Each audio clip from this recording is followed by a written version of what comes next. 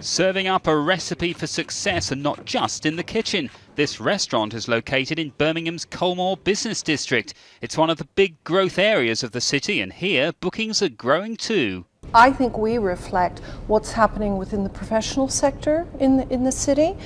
We're used very much for lunchtime trade. We are used for private functions for firms, and I think we're right, if you like, almost at the coalface of what's happening.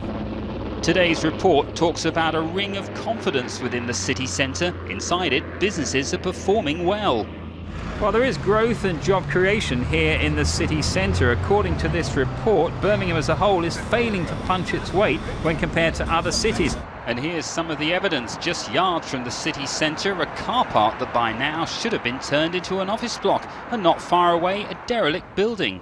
I think the report is bang on. Over many years, Birmingham and other second-tier cities like Manchester haven't really pulled their weight on a whole range of things. Employment, business startups, qualifications, average wages.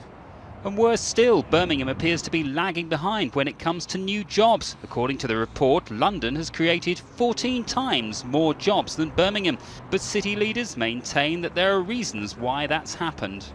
London is bigger than Birmingham, but London hasn't gone into recession, and that's really the reason for all of this. We've been saying for a long while that the southeast, London, is an overheated economy, and we need to rebalance the UK economy. And one way of doing that, according to the report, would mean more powers being devolved to Birmingham and away from London. Peter Plisner, BBC Midlands Today.